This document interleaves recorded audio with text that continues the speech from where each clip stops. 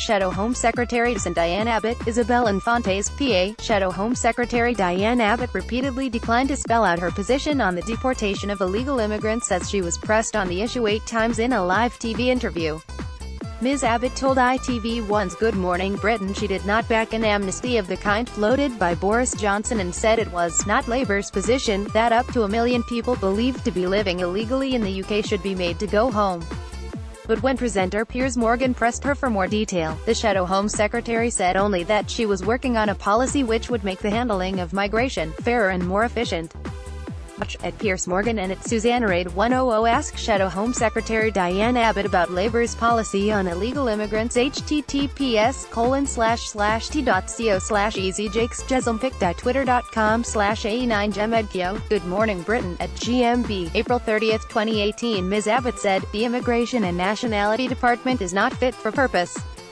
That's why many of these issues have arisen. I don't blame the staff, but it is a department that needs reviewing and reorganizing and the right level of support. We are working on immigration policy. Obviously, post-Brexit everybody has got to consider immigration policy. But the main plank of what we want to do is have a much fairer system, fair rules and a reasonable management of migration." She suggested that viewers would be surprised that Morgan did not want to discuss the Windrush scandal. Viewers watching will make their own mind up about what you are trying to do. As for me, I will keep campaigning for justice, not treating the. What do we do about illegal immigrants in this country? Do we let them stay? Boris Johnson has suggested an amnesty. You say no amnesty, so the logical fallout from that is that we get them all out of the country, isn't it? The pair continued their spat later on Twitter, with Ms. Abbott saying that viewers would judge for themselves whether Morgan was trying to trap her.